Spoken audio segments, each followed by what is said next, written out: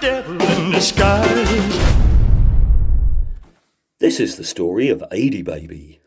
Adie Baby is the finest football fan in the land and an excellent husband to his loving wife. Adie Baby is extremely drunk, but hey, it is Christmas after all. Adie Baby has been comedy gold all day.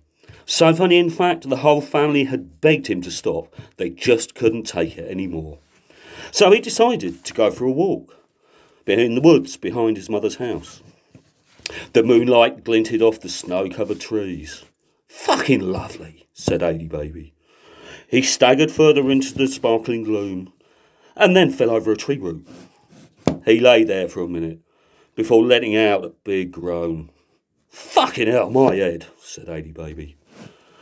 Although Adie Baby had his beer coat on and actually felt quite warm, he was about to experience a delayed concussion. Of course, as you should all know, alcohol makes the blood vessels dilate, and Adie Baby started to get extremely cold. He muttered something and attempted to walk back to the house. Unfortunately for Adie Baby, being pissed and slightly dazed, he set off in the wrong direction.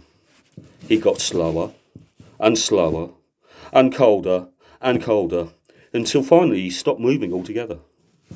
Hypothermia set in, and as he slowly froze to death, he had what alcoholics refer to as a moment of clarity.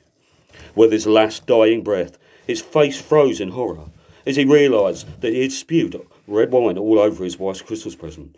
And now his legacy was going to be forever remembered as a pukey, piss-taking bastard.